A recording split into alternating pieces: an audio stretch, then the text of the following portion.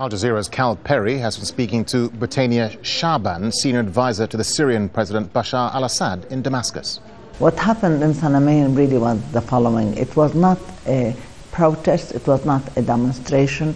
There was a group of about 10 people who attacked the police station and stole their armaments, and then they went to a security station and stole their armament, and then they went to attack a military station and were firing at the guards. And so obviously the guards are not, it's their duty to protect the military station, and here where firing began, and unfortunately there were victims there. That is absolutely the story that was given not only by our government but by the people of Sana'a as well. Do you know how many people were killed? 10 people were killed.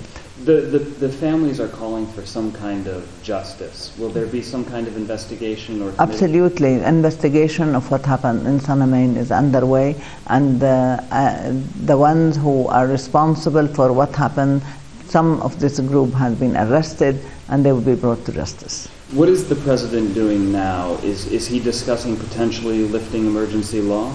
I have announced in a press conference on Thursday that the decision to lift emergency law has already been taken, and also to establish a debate for political parties to review the media law, to have more freedom for the media. And there are many issues which were decided and which are being followed up now by the president and the government. And I think this week, today is the first day of the week in Syria, and this week we will witness one or two steps in the implementation of what has been announced on Thursday. Are you saying that emergency law will be lifted? Absolutely. Emergency law will be lifted? Yes, absolutely.